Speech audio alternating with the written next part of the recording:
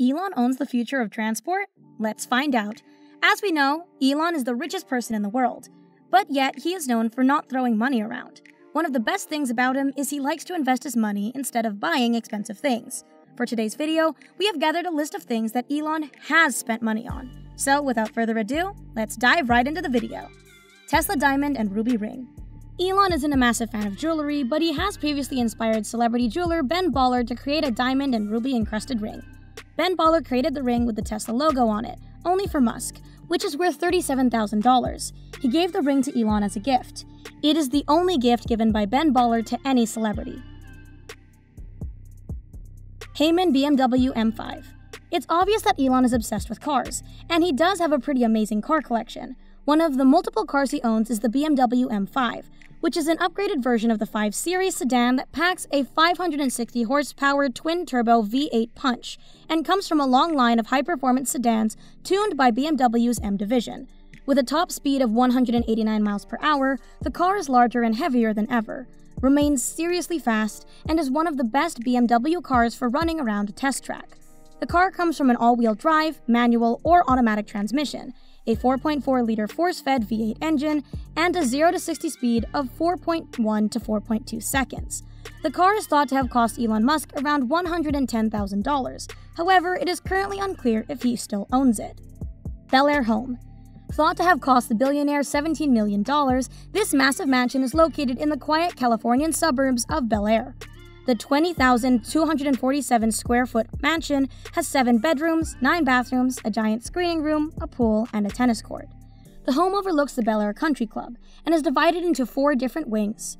There is a large living room, and the gigantic kitchen has a brick ceiling and a large central island. The house plays host to a large home gym, and the heated pool outside has a large decking and entertainment area. However, he doesn't own this as of now, since he decided to go basically house-free because he doesn't want to own any houses. X.com domain name. Let's talk about the second ever company that was owned by Elon Musk back in 2002, and the company would later go on to become one of the biggest online banks in the world. The X.com domain most recently belonged to PayPal, which confirmed that Musk had purchased the domain name back. The domain name was linked to the Boring Company website, and PayPal has not confirmed how much the domain name was sold for. Single-figure domain names are some of the most expensive in the world, and with the letter X being lucky in Chinese, you can expect a 7- or 8-figure sum of money. McLaren F1 hypercar. Another one of Elon's epic cars, which was purchased by him after he sold his company Zip2 for $300 million. He did not have this car for long before suffering a serious accident with PayPal co-founder Peter Thiel. The greatest and quite possibly one of the most expensive cars of its time, the McLaren F1 hypercar has an average price tag of $12 million. Powered by a BMW 6.1-liter, 627 horsepower V12 engine, the hand-built, carbon fiber hypercar is capable of a crazy top speed of 240 miles per hour. Solar City. Rising like a phoenix out of the ashes, Solar City is a subsidiary of Tesla Inc. and is headquartered in San Mateo, California. Solar City markets, manufactures, and installs residential and commercial solar panels in the US, and is thought to be worth somewhere in the region of $3.5 billion. In 2014, the company announced its plans to build a $900 million gigafactory in Buffalo, New York, with the creation of 1,500 jobs. Solar City operates in 20 jurisdictions: Hawaii, the District of Columbia, and 18 other states on the West Coast, in the Southwest, and in the Northeast.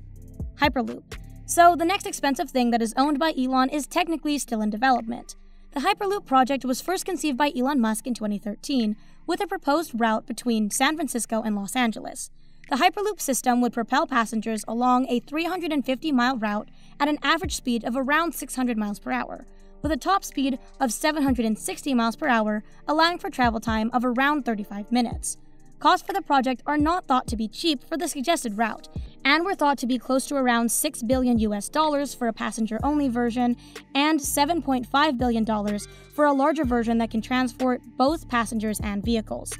Elon Musk's company SpaceX built an approximately 1-mile-long subscale track for its pod design competition at its headquarters in Hawthorne, California, and a number of tests have already been carried out for the project. Anyways, this is it for today's video. What do you guys think of this? Do you find any of these purchases surprising? Let us know in the comments section below. Make sure to like this video and subscribe to the channel while you're at it.